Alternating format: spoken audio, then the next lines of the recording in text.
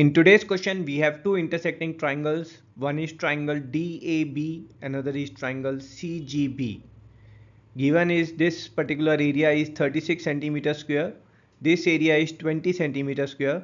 These two triangles have equal areas and we have to find value of x. Let's see the solution. So for construction, we'll join C and A and let's call this area as y. Now we know that CG here is a median and a median divides triangle in two equal areas. So we can say that the area of triangle CAG, that's this yellow triangle, this will be equal to area of triangle CGB, that's this blue triangle. So this CAG, this area is y plus x plus 20. This area will be equal to x plus 36. So both the sides x will get cancelled down and we'll get value of y as 16 centimeter square. So here we have replaced y with 16. Let's do one more construction and join DG. Let's call this area as z and thus here the remaining area that will become 36 minus z.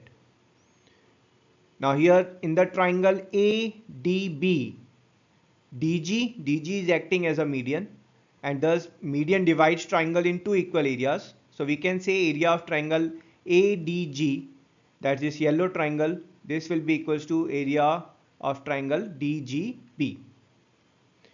So we can say here z plus x plus 20, this will be equals to 36 minus z.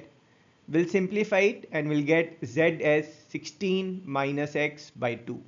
We'll use this observation later on.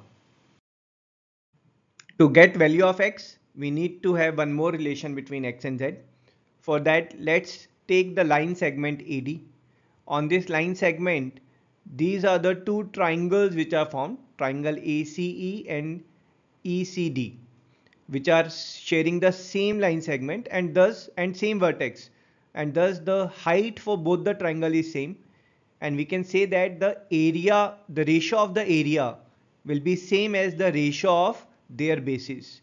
So we can say here AE upon ED, that will be same as ratio of the areas 16 and x. Why? Again because their height is same.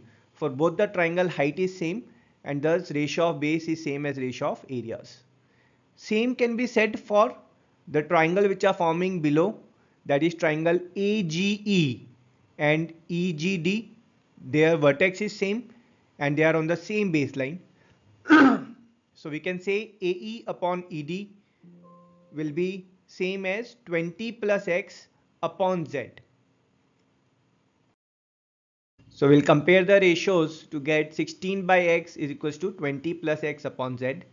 Let's cross multiply it. We'll get 16 times z is 20x plus x square. And of course, we'll put the value of z from here in this equation. So this 2 and this 16 will get cancelled. It will give me 8 times of 16 minus x. This is equals to 20x plus x square. Let's take all the terms on one side and simplify it. We'll get a quadratic equation x square plus 28x minus 128 equals to 0. We'll solve it by splitting the middle term. So this 28 will split as plus 32 and negative 4. So we'll get factorization as x plus 32 times x minus 4 is equals to 0. Of course, x can't be negative. So x is equals to 4. And that's our solution, that x is 4 centimeter square. I hope you enjoyed the solution. I'll see you in next video. Till then, tata, bye bye.